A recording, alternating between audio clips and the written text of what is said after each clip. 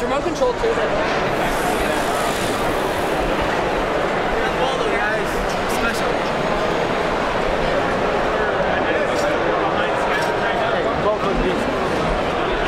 I'm Lucas. And I'm Jonathan. And we're from 1270, the Red Dragons, from Cleveland, Ohio, and we're Cleveland's team.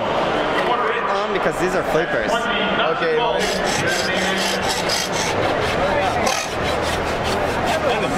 Okay. Oh, wait. You're on camera. Are you going to turn this around? Yeah.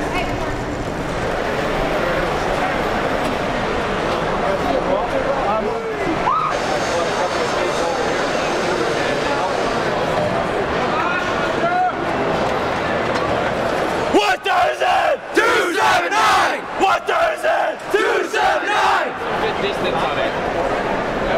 All right, awesome. You give me like a thumbs up and punch your buttons. Oh my god. It's so great. There you go. We would put this off.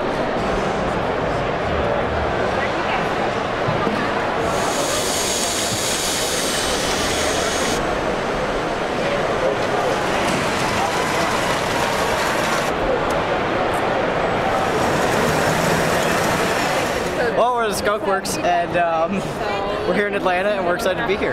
Yeah, we use the US Digital encoders on our swerve drive.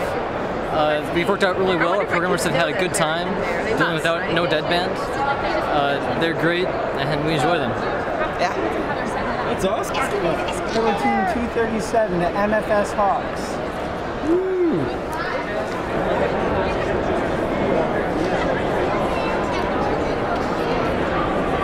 So did you guys use the encoders in your robots this year? Yeah, we did. We have a traction control system on the robot. So we have free spinning Omni wheels from the Vex kit that monitor how fast our robot's traveling.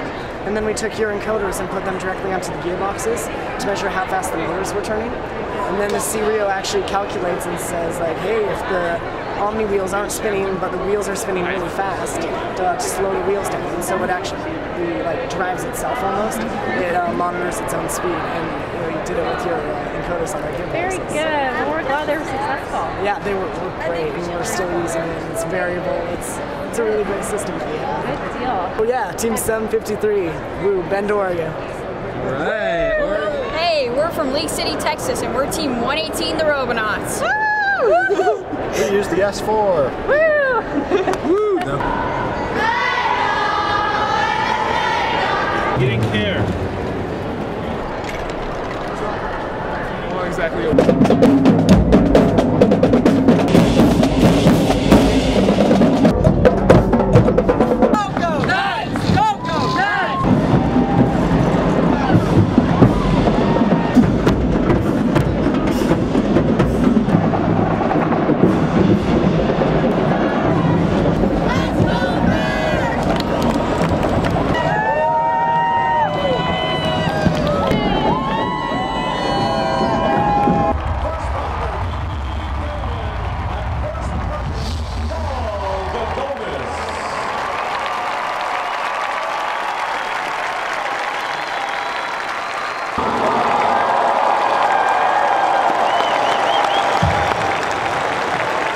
And that makes you important to the future of the United States. I am disappointed that I cannot be with you in Atlanta this weekend. What you've accomplished resonates not just in America's space activities, but worldwide.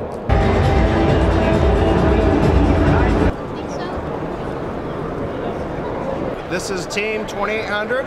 We are the Rogue Robotics of Palm Bay, Florida. Woo! Woo-hoo! We did use the encoders that US Digital produces, and we found them to be excellent products once we figured out how to use them, but they did help us tremendously, especially with our control. The DC motors that we have in our kit leave a lot to be desired. These encoders helped us greatly. So, thank you. We love the encoders. We just started using them. It's basically made our team in the past 3 years going from in the bottom half to mid-range team to putting us in the past 2 years from #1 seeds 2 times this year, 3rd seed in 1 regional, semi-finalists, and to winning the regional events for us. So it's all the sensors, whether it's an encoder or optical, sonar for location. It's bringing the whole game level up to a much more competitive field. It's allowing the driver to drive, the robot taking the initial steps to seeing the game piece.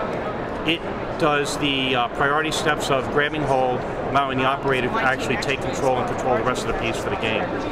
So really, if everyone can get the technology and the programming end of it together, if you're using these things, it's going to bring it up to an incredible level that the teams are going to be happy with. So we're looking forward to seeing some new stuff and getting more of it. Okay, thank you. All right, thank you very much. Definitely. Thank you. Working down the right size.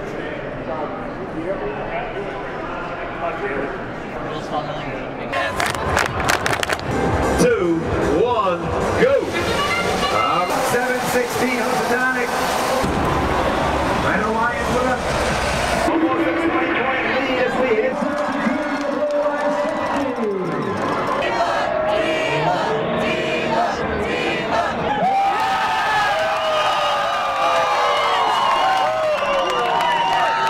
Whose game's up? Well, I don't know.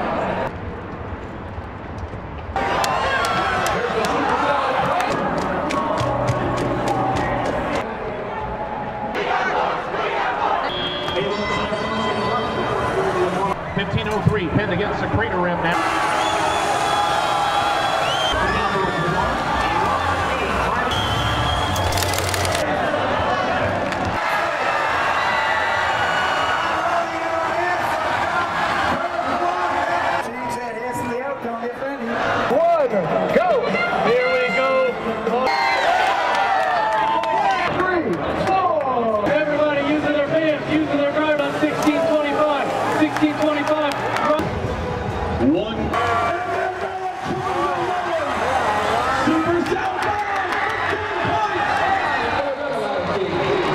In the spirit of gracious professionalism.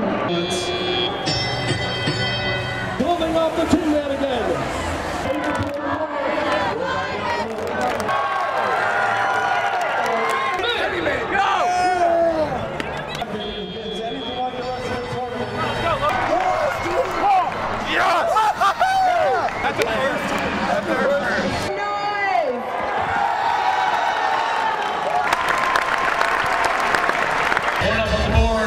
Score of 100.